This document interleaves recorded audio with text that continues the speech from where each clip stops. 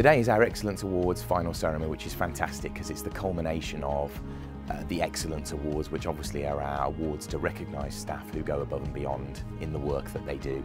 This is a particularly special one because we're in a new studio with these incredible facilities. We're hoping we up the game even more from what was a brilliant event in 2021. An awful lot of effort's been put into arranging today. What we hope is that everyone has a great experience today, even though we're still operating in a virtual world, and hopefully this will be the last time we have to do this. We would love to have been in person to do this like we were in 2020, but in the absence of that, I think what we'll be doing today will be really, really special.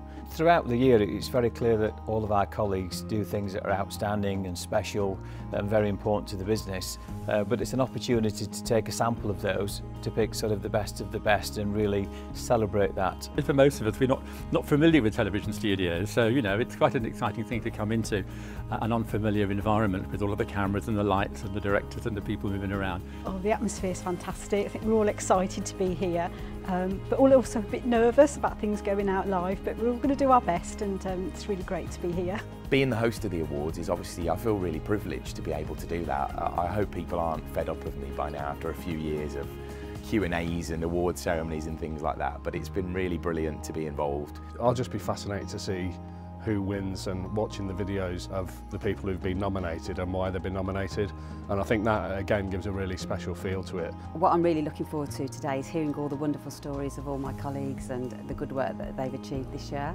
To know that somebody at home is finding out that they've won and what that must feel like is special, so that's the thing that I'm looking forward to knowing is happening while we're presenting.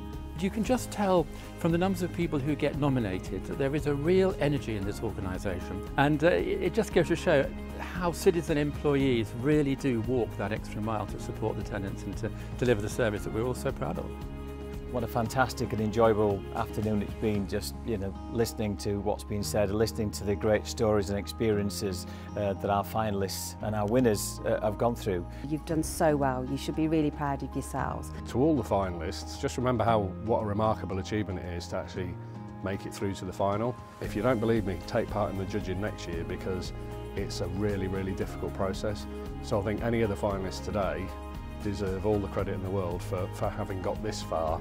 Well done, a huge congratulations and a massive thank you. All those people who are nominated who haven't actually reached this stage, again a huge thank you to you all. Well done, congratulations.